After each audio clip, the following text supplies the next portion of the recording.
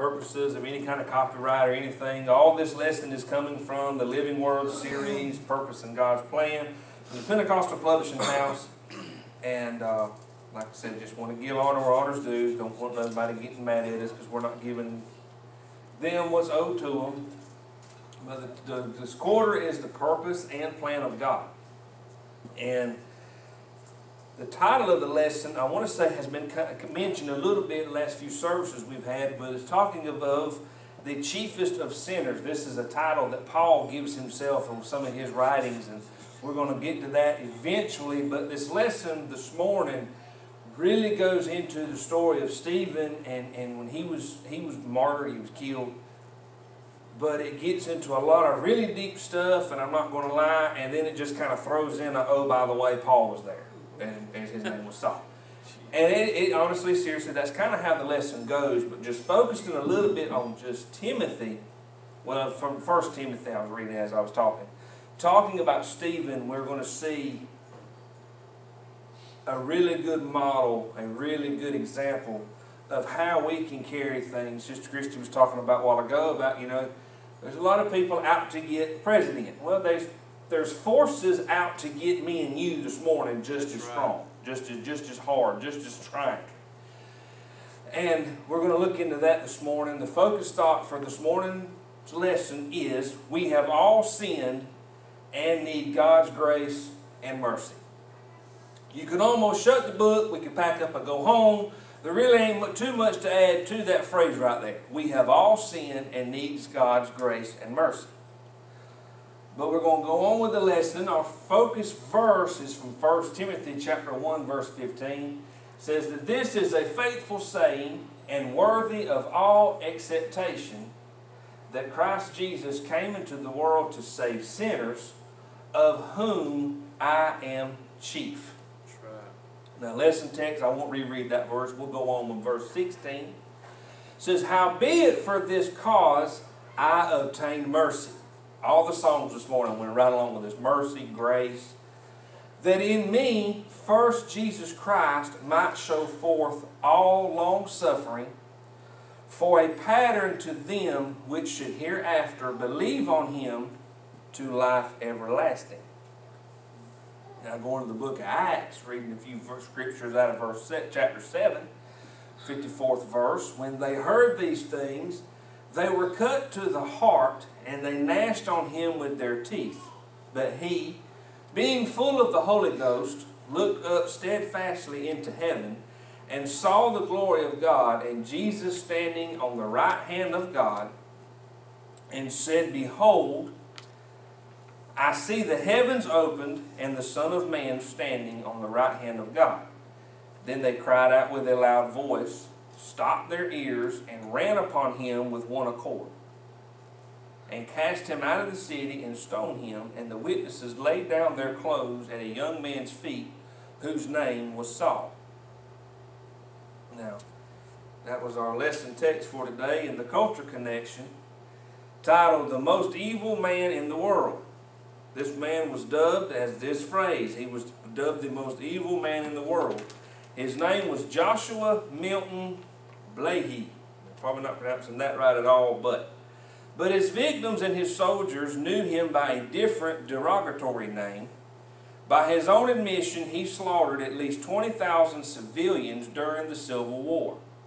In his memoir, described one of his worst acts. He killed a child by opening, this is quotations, opening the little girl's back and plucking out her heart. Her blood was still on his hands when he heard a voice call him by his last name, Blahey, turned around and saw a man standing there, brighter than the sun, who said, repent and live, or refuse and die. That's from, I'm assuming, a book, the way they have it titled here, called The Greater the Sinner. All right, he could not escape the passion or the pull of those words. He left fighting and began sleeping on a church pew as he wrestled with those words. The pastor gathered his congregation and prayed for God to strip Joshua Milton of his demonic powers, and God did.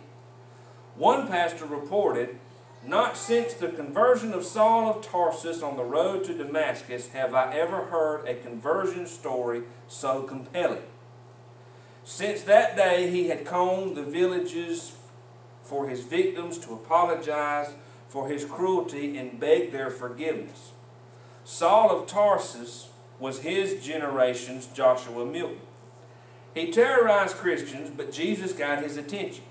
Saul repented, was born again, and lived his life to glorify Jesus. Little wonder he called himself the chief of sinners. But since God forgave Saul, the chief of sinners, and Joshua Milton, the most evil man in the world, or since he forgave them, he can forgive us. Now, on a September day in Chicago, a plainly dressed man was seen standing on a street corner in the busy loop. As people were hurrying about, he solemnly lifted his right hand, pointed to the nearest person, and loudly said a single word. He would just point and go, "Guilty." Next person come back by, "Guilty." He did this without any change of expression and resumed his stiff stance for a short period and repeated the process again. Over and over he raised his right arm, pointed to a person, and declared, "Guilty." The reactions of the pedestrian were almost eerie. It was as if they didn't know how to respond.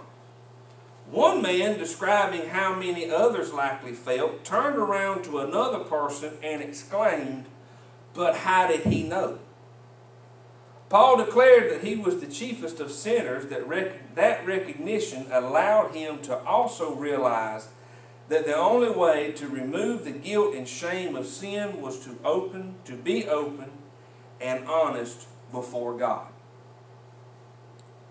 Now we're going to start in like I said, it's going to talk about Stephen this morning. Stephen did a lot of great signs and wonders, or God did signs and wonders through Stephen. I'll word it that way. He's not mentioned a whole lot in the New Testament, but the book of Acts, I cannot talk this morning, gives us insight to just how important he was to the kingdom of God. Acts chapter 6 verse 8 tells us that he was filled with faith and power. Now, they're saying in this lesson that in the way translation and the words were used in the Bible and the way it was written, that the word faith right here is more properly interpreted as grace. His life was marked by being filled with the grace and power of God. The verses go on to tell us how Stephen did a lot of great signs and wonders. Now, among that, he done them among the people. You know, we understand that God is using Stephen to do these. How he's able to do it is through the faith and power for these works to be manifested in him. It took some doing on Stephen's part. And we look and read these scriptures a lot of times of how people in the Bible times, Acts, from then on, God was using everybody when they were preaching and they were doing healings and they were casting out spirits and all these different things, and you almost want to put in your mind that that doesn't happen anymore, or that it can't happen anymore. That was only back in that time. But all it takes is our faith, believing that the power of God is real and that God can use us and manifest it to our lives. Now, like Brother Ray teaches, it goes right with this morning. We got to remember, any kind of gift of healing, you know, we may try to categorize things if it was up to us. Oh, you're a doctor. Okay, well, you need the gift of healing. Oh, okay, well, you're an English professor, so you're going to need the gift of tongue interpretation. You know, those fit pretty well. Those look like they line up. But when it comes to who God wants to use for what gift to be manifested to a person, we don't really have a say-so on who gets what. It's what God deems.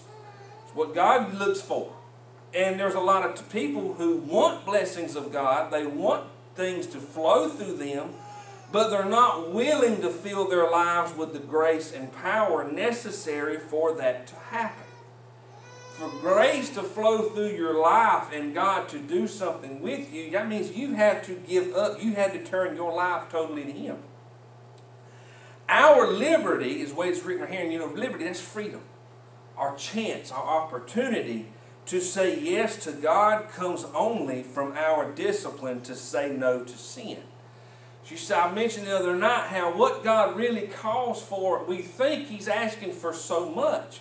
But what He really, if you boil it down to what it is, God wants us to live a life of discipline.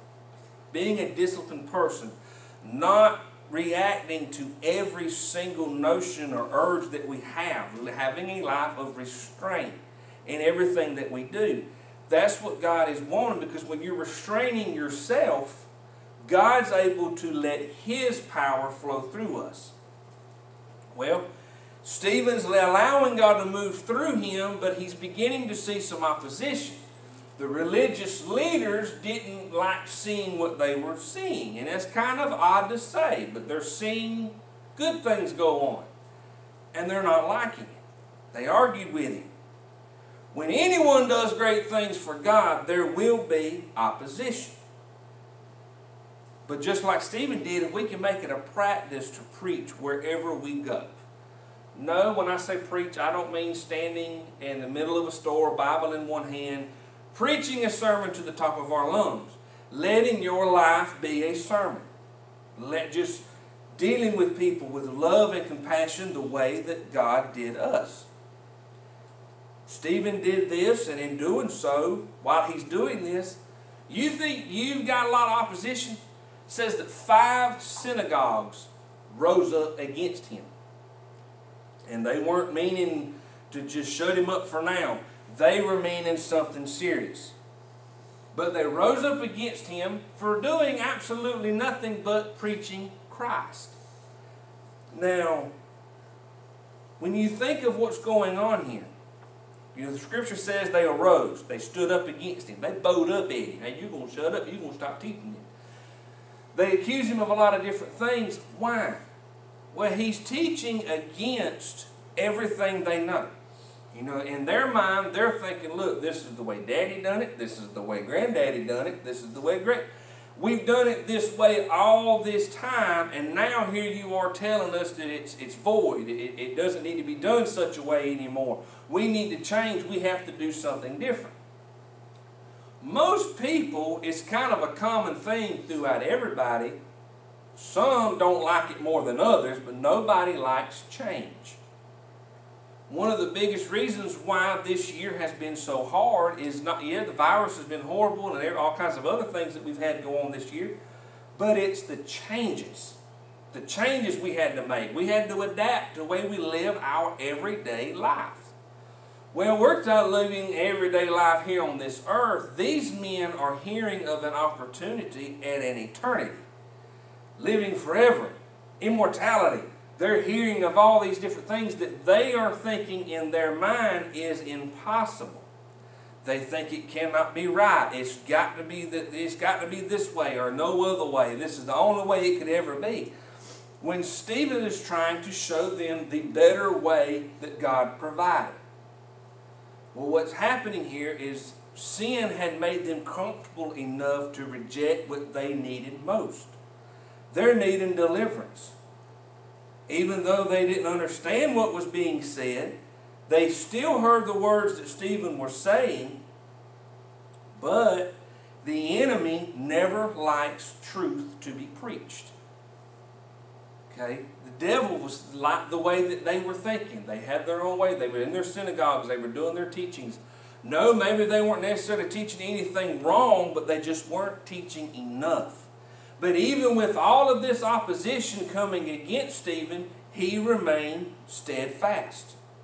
He never slowed down. Those who opposed him could not sway him from his message. Acts chapter 6, verses 9 through 10 tells us that they disputed with him, but they could not refute his wisdom and the spirit with which he was speaking. When we allow the Lord to fill our mouths and guide our spirits, nothing the enemy can say will move us. You're rooted too hard. You're too steep in the ground. You're standing on that solid rock. Nothing can move it if it's coming from God.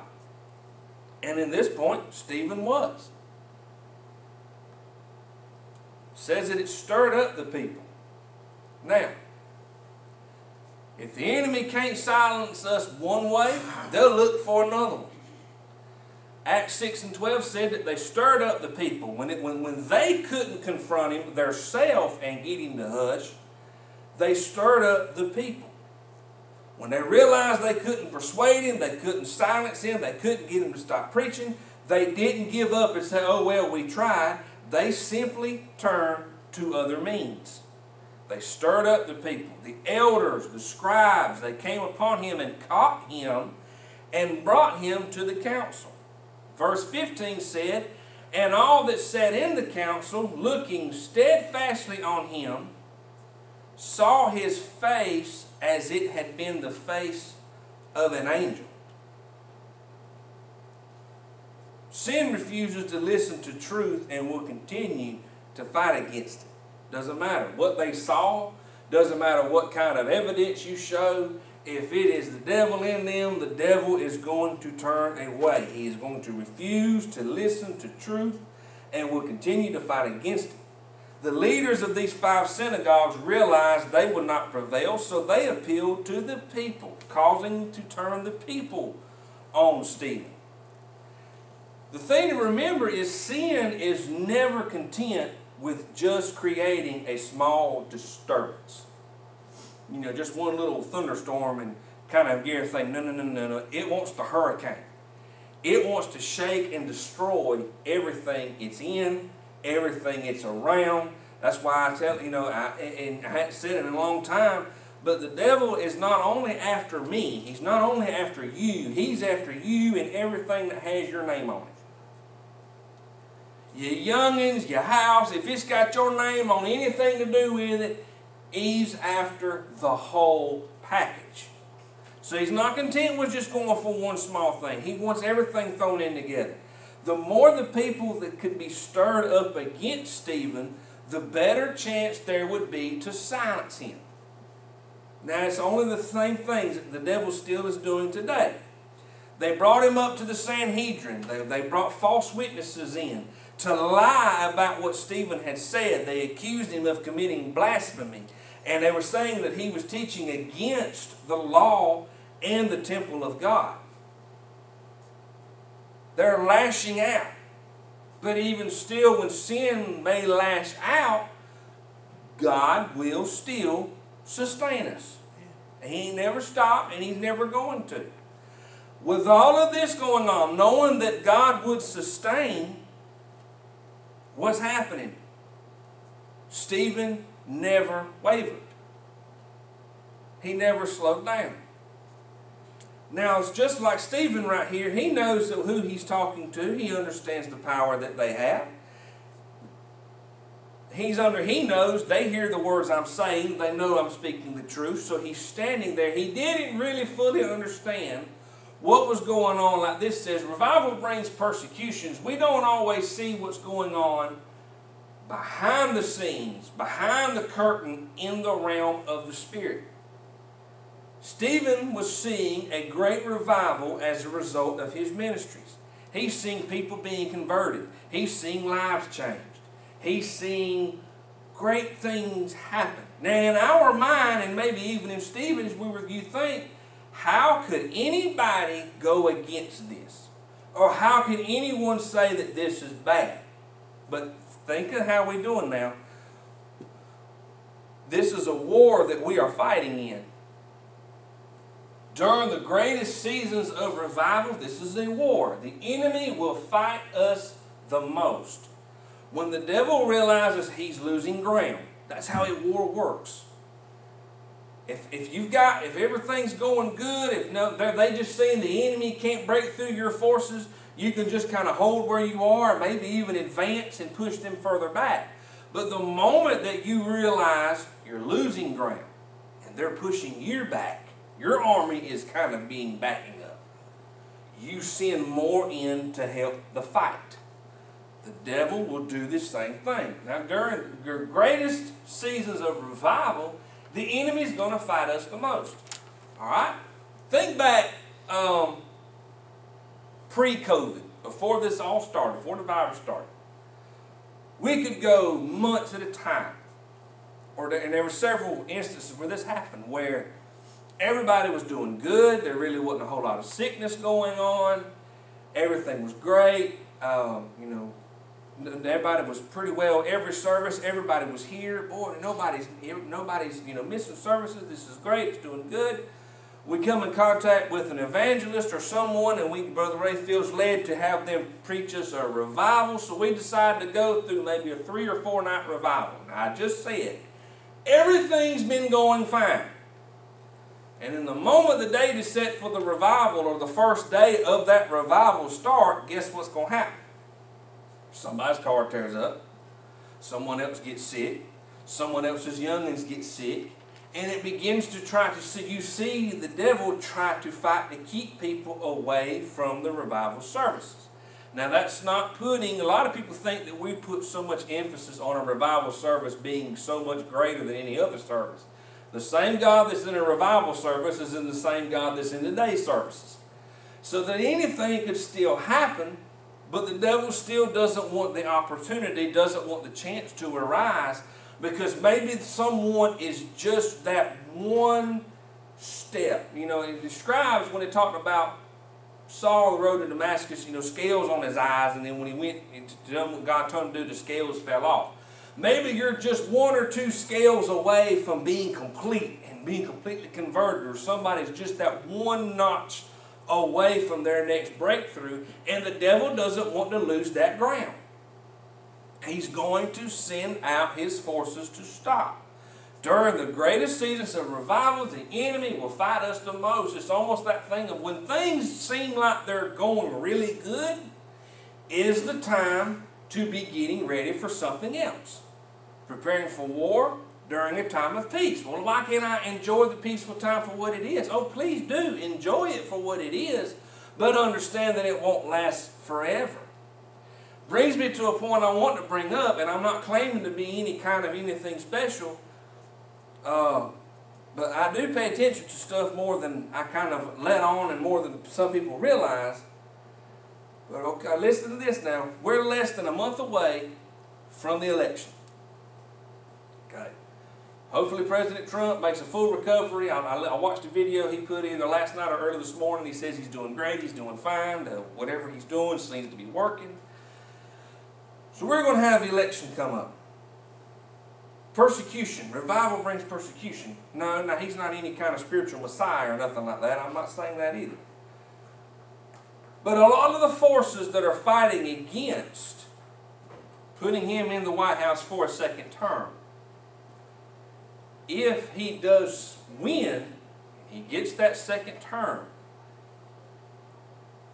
it won't take much for a thought process to begin to come again into the minds of those opposing him.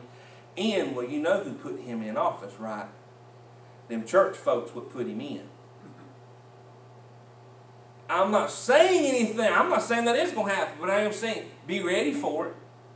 Be ready to see some negative attention turning to the church like we haven't seen in our lifetimes. Be ready. We don't know. Hey, he can win it. Everything can be hunky-dory. Who knows? I pray that is what happens. But without God intervening, I don't see it going that smoothly. Now, talking about a plan for patriarchs and kings, I'll get off of that subject and get back into the lesson. The chief priests began to question Stephen. He told them of God's plan, from the patriarchs to the prophets to the kings. They looked Stephen in the eye and asked him if these accusations were true. Oh, remember I told you that they were accusing him of blasphemy. He's teaching against the temple. He's teaching against the old law. He's doing all these different things. And instead of being silent while standing in front of the Sanhedrin, Stephen became bold and preached a message of conviction with no fear. Even though he knew that the people he's preaching to hold the power to put him to death. But he bold. He preached a message of conviction. But the way he done it wasn't like what so many preachers want to do today, where they just get up behind the pulpit snorting and snotting and slobbering, foaming at the mouth almost, letting everybody know how and when and where and why they're going straight to hell. That's not the kind of conviction message that Stephen preached. He started to break things down by making it appealing to them. He appealed to the truth that they already knew. He was using facts and points that he knew they couldn't deny. Because it's what they had been teaching. It's what they had been taught. It's what they were teaching other people. It was what they believed. He began with appealing to the truth and knew that they had already accepted it. He spoke of the promises God made Abraham. He knew they would understand that. He spoke of Isaac and of Jacob and how God had dealt with both of them. Then he reminded them how God raised up Moses to be a deliverer for the Jewish people. Then he began to spend a little bit of time on trying to weave together the story of Moses and the plan of God to redeem Israel as a foreshadowing of what God desired to do for all sinners. He tried to help them see that Jesus was the Messiah that their forefathers had been looking for. And I love how he didn't just, in a minute, I'm going to read this next slide. Yeah, he did kind of get on them, but he didn't start there. He had enough wisdom that was coming from God. And Paul later does this with people he would talk to, with people he would teach. He was so well educated, he would begin to use, I want to say, quotes or things that some of their own poets that they liked at that time had said, and would use that to kind of use as his hook. Now, Acts chapter 7 verse 51 is when Stephen did get a little, ye stiff-necked and uncircumcised in heart and ears. Ye do always resist the Holy Ghost, as your fathers did, so do ye. Which of the prophets have not your fathers persecuted? And they have slain them which showed before of the coming of the just one, of whom ye have been now the betrayers and murderers, who have received the law by the disposition of angels, and have not kept it. There was still, he had to confront what was there. At some point, sin has to be confronted head on. There's no way around it. I'm not really going to add more to that phrase. There's nothing else to do with it but confront it. I've always been the type of person, if I feel like, hey, I'd rather go talk to somebody. Sin is a head, heart, and spirit issue. It takes up the whole person. And they've got to confront it. I'm not meaning we got to run and try to be little Jesuses and go running person to person to person to person and let them know every little thing they're doing wrong. We're not critics. That's not what we're supposed to be doing. But at some point, you've got to face your own sin. We should all be thankful for the ministers in our lives who will stand and boldly declare what sin is and what sin will do to us. Our hearts should always be moved by the convicting truthfulness of God's Word. And that's what the Sanhedrin in this moment is having preached to them, a convicting truthfulness. The other things is being called out. Things is being said to them that they're not liking what they're hearing. We all go through times like that. But there used to be a time when a minister, a pastor, or whatever title you want to use in your mind, everybody's got their reverend, everybody's got different ones that you use in your mind. If you introduced or you were introduced of having any one of those before your name, there was a lot of respect that kind of automatically came with it. You're losing that. You're not seeing that much no more. The world we live in today, there's a lot of hatred towards police officers, law enforcement of all types. And to be honest with you, there's a lot of people that claim to not hate them that do. If you listen to the way they talk and what they say they're all crooks. Well, they're not all crooks. They're all crooked. They're all out for themselves. No, they're not. That same thought process is now being applied to preachers because of some bad apples. Yes, there have been some who were only out for themselves. Yes, there were only some who were only out to give credit or get credit for things and wanting this and wanting that and maybe even trying to do some kind of weird get-rich thing. And I still just don't see how that could possibly work. But they still want to do it.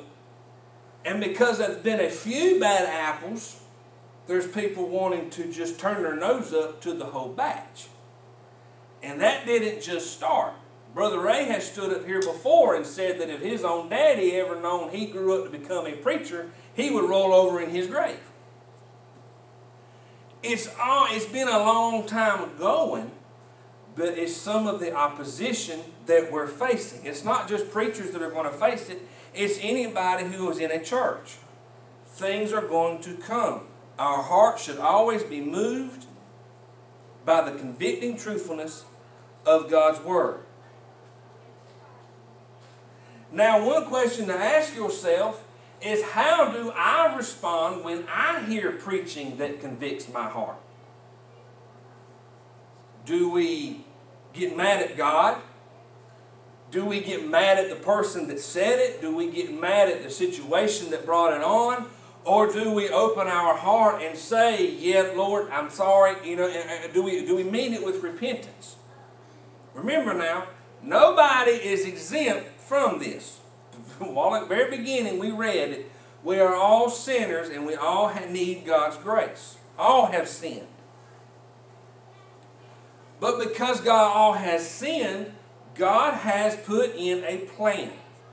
Since the very first sin in the Garden of Eden, God has desired to save and redeem us. He puts together a plan in motion. John 3:16, for God loved the world, that He gave His only begotten Son, that whosoever believeth in Him should not perish, but have everlasting life. God's desire to save us and bring us back to a right relationship with Him since the start. Since the moment that it happened. It's never in the heart of God to cast away the one who sinned.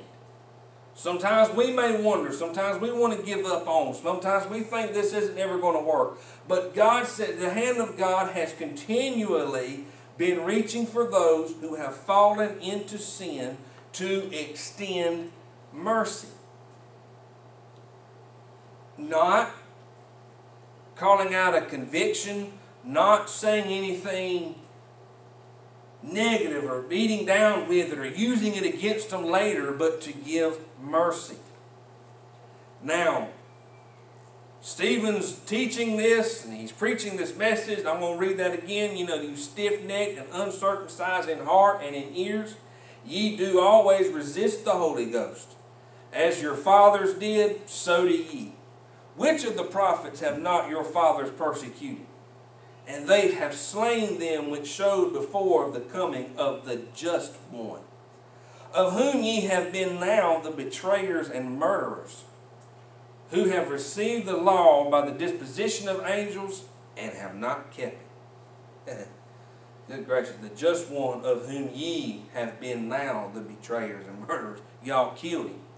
He's preaching this convicting message. You know, we ask the question, how do we respond when we hear preaching that convicts? We don't need to react the way they're fixing to. In Acts 7:54, when they heard these things, they were cut to the heart. He achieved his mission. They felt conviction. That's what God wants, for you to feel the convictions. Come on. They gnashed on him with their teeth. They started biting. They become a pack of rabid dogs on him. Come on. They lashed out at him. And it's funny how they were thinking, if we shut him up, there wasn't going to be another group coming later going to be teaching and preaching the exact same thing. Or that by getting rid of Stephen, the conviction was going to be gone. That's simply just not how this works. Cut to the heart. They felt the conviction. As I said, Stephen achieved his goal. They felt the conviction and they had the same two choices that we have. Find a place of repentance or harden your heart. That is a choice that we make. But the people turned in a rage against Stephen. Instead of allowing the conviction to soften their heart and turn them toward God, they turned in the rage. They began to gnash on him with their teeth. They become like a pack of dogs, like I said, and they could not wait to tear into Stephen. The angry mob began to cry for blood. And in this moment, even with all of this going on, you would think that Stephen would begin to fear for his life. Like I said a while ago, when he was in front of the Sanhedrin, and he's calling them stiff-necked, uncircumcised of heart. You know, the just one came and you killed him. He's teaching and preaching all of these things to them, and the conviction is being felt, knowing these people could make the decree to have me killed today. Now maybe he just kind of felt like they're going to kill me anyway, so I have nothing to lose. Maybe he was in that frame of mind. I don't know. But you would think for a moment at this point in time, now that the mob has turned on him, that he would begin to fear for his life. And maybe, you know, his heart racing, he done got a little nervous, knees done started knocking, maybe trying to find a way to escape, maybe thinking in his mind, man, who's going to come down in here and help me fight these people off? Who's going to help me? What's going to happen? Is anybody going to come help? But it says that he, being full of the Holy Ghost, simply lifted up his eyes, looked up steadfastly into heaven, and saw the glory of God and Jesus standing on the right hand of God. He saw a vision in the midst of this. God was there. Not only was he just there, he was there with a strong enough presence that Stephen saw this vision. He didn't stop. He continued on what he was doing, continued to preach. Even though they were seeking to destroy him, Stephen saw his God high and lifted up. Now, verses 57 through 60, when it actually begins to talk about them stoning him, it says that then they cried out with a loud voice and stopped their ears. They covered their ears up. They ran upon him with one accord and cast him out of the city and stoned him. And the witnesses laid down their clothes at a young man's feet, whose name was Saul. Same one. And they stoned Stephen, calling upon God and saying, Lord Jesus, receive my spirit. And he kneeled down and cried with a loud voice, Lord, lay not this sin to their charge. And when he had said this, he fell asleep. Now there are some people who teach that Stephen never felt the stone hit him. That he laid down, he went to sleep till they killed him, and that was the end of it. I don't know. I wasn't Stephen. I wasn't there. But I do know something a little bit about when somebody gets hit with a rock of a sizable, when I was about Rebecca's age, my cousin was throwing rocks at me. Now, granted, he wasn't picking up nothing that wasn't but about a quarter-size rock. But I eventually got tired of it. And I've always kind of been my personality. Once I decide to make a move, I make the whole move. I got me a rock that's about the size of a baseball. And the way they run at Stephen, I closed the distance between me and him because I wanted to make sure I didn't miss. I chunked that rock. Granny's got a picture somewhere of me and my cousin standing in front of her front door. And I've got that rock, it's taking up the whole palm of my hand. My cousin's standing next to me with his eye all swelled up and black. Now, I'll throw this out there. He never threw a rock at me ever again. No. Of any size. Just saying. But when that rock hit him,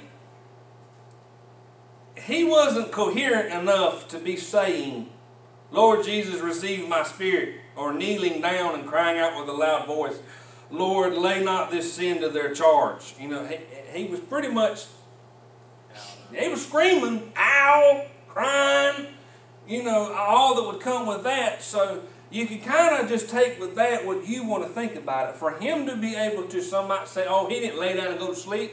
One of them rocks knocked him out. He fell out and didn't feel it from then on. Well, even that, wouldn't have that been a blessing from God? So, you know, don't get so caught up in some little thing, trivial thing such as that. But just like I've been saying, the fact is, it happened. Stephen died in victory. He never wavered no matter how thick the opposition got. When it was just an argument, when it was just a confrontation, he never slowed down. He never turned away.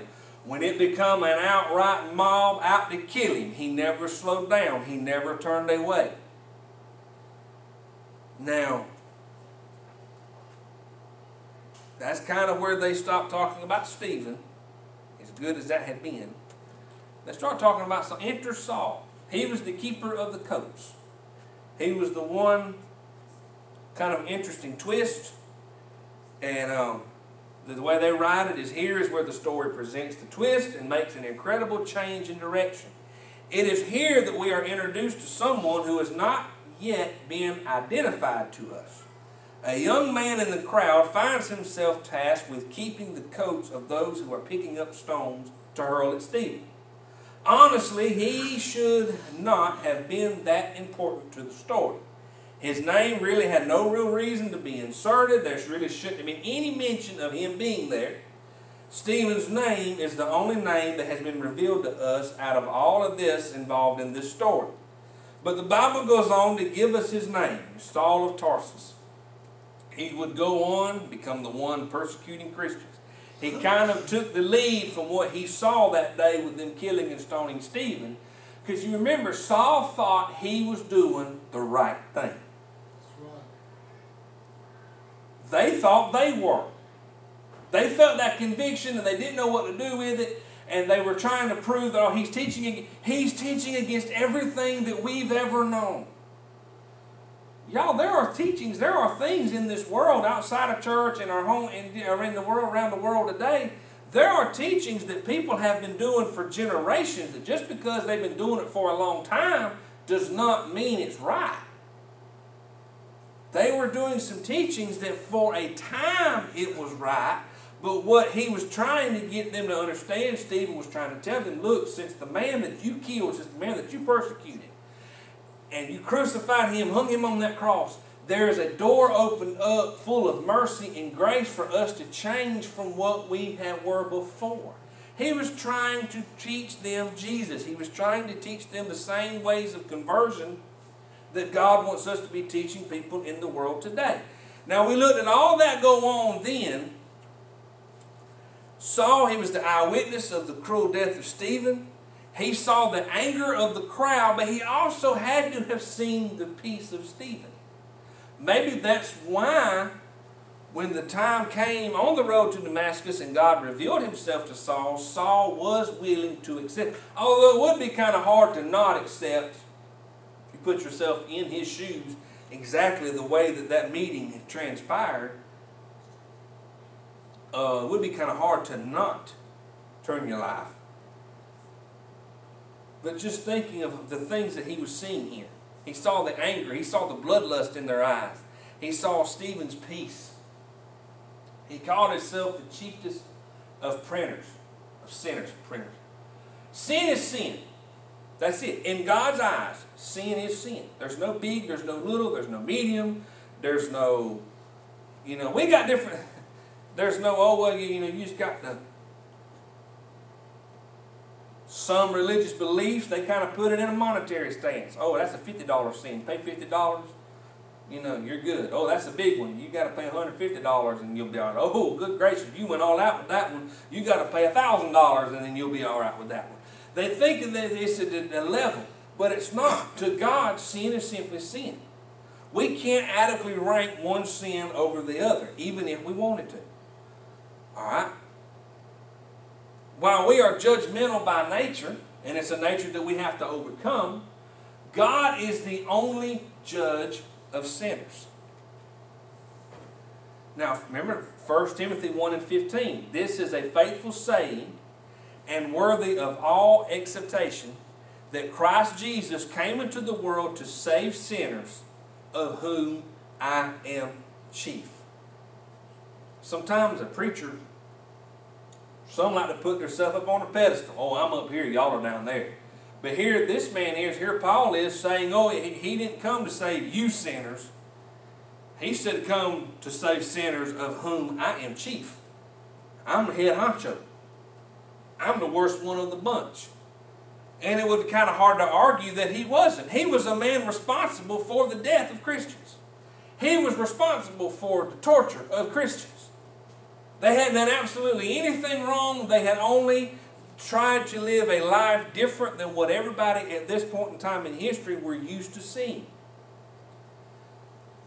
This should give you hope. If even the worst sinner can be delivered by the power of Jesus, of whom I am chief, why would we think we could be so bad or do so wrong that God couldn't help us? And He couldn't eliminate our sins. For all have sinned and come short of the glory of God. You know, we talked last Sunday about writing on the wall, you know, that you've been weighed, you've been measured. We've all been weighed, we've been measured, we've all been found wanting. We've all come short of the glory of God. For that reason, God does not turn us away. He doesn't set us on the back burner. He doesn't say, well, I'll get to you when I have time. He comes to us with His arms open, and is full of grace and mercy. No human being is exempt from sin's grasp or God's glory. There's no, oh, they're just better than I am, they're stronger than I am, or they come from a different line, or their bloodline's different than mine, they're sinners, they just have no hope, oh, they're God people, they're just going to be God's people. It's not one or the other. You're not exempt. Ephesians 2 and 8 says, for by grace are ye saved through faith, and that not of yourselves, it is the gift of God. Not of yourselves, not anything you can do. It is only through your faith that God can change us. Without His grace and mercy, we have absolutely no hope. But thankfully, we all have access to His grace and His mercy. Now, in closing, we're blessed with the opportunity to be convicted by the Word often. Scripture is for, one of the things it's for is for correction, for reproof. It's a blessing to see, to be able to say, okay, God, I see where I was doing wrong, and I'm going to change it. I'm going to do that better. I'm going to do that the right way. It's not something. I heard of an individual the other day.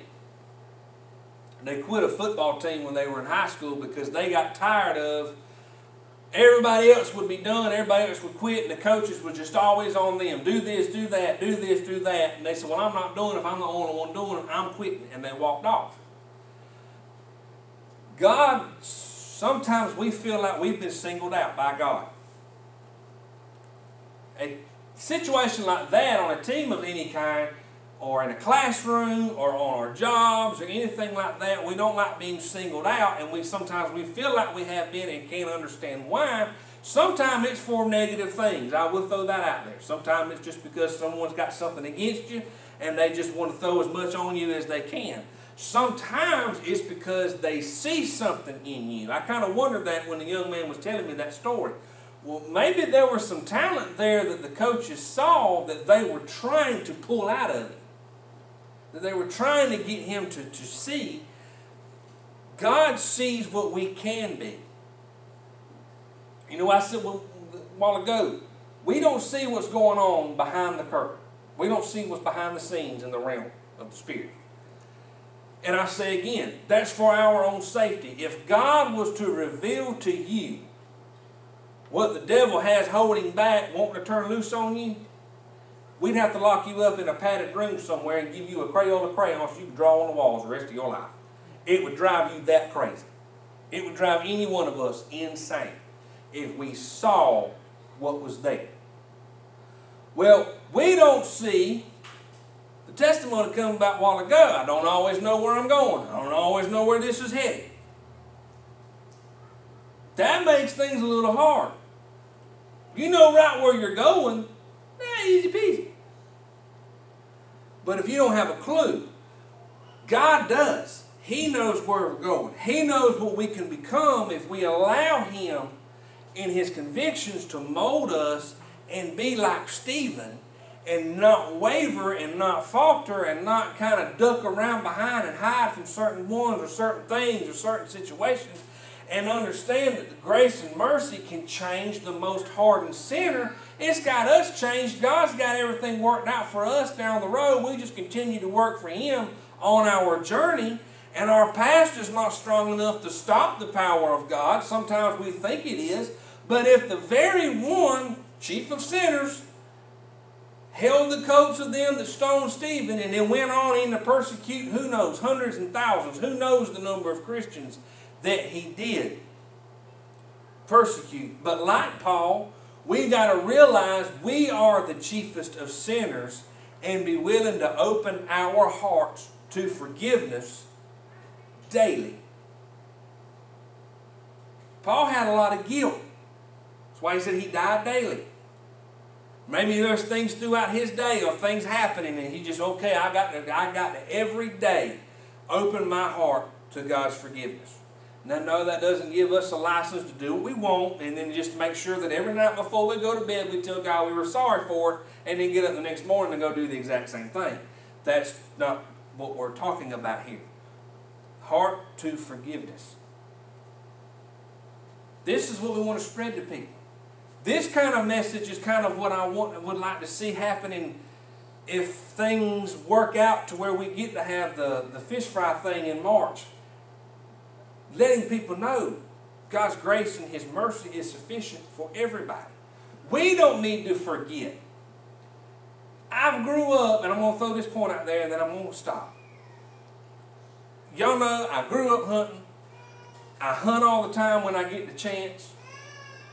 And even as much as I've done it, I understand where the ideal spot on the animal is. It sounds vulgar and violent, but to shoot them because I understand the anatomy of them.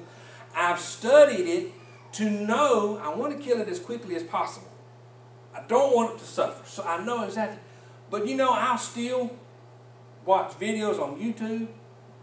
I'll still read articles in magazines about shot placement and all these different things. Even though I already know it, I want to keep it fresh in my mind.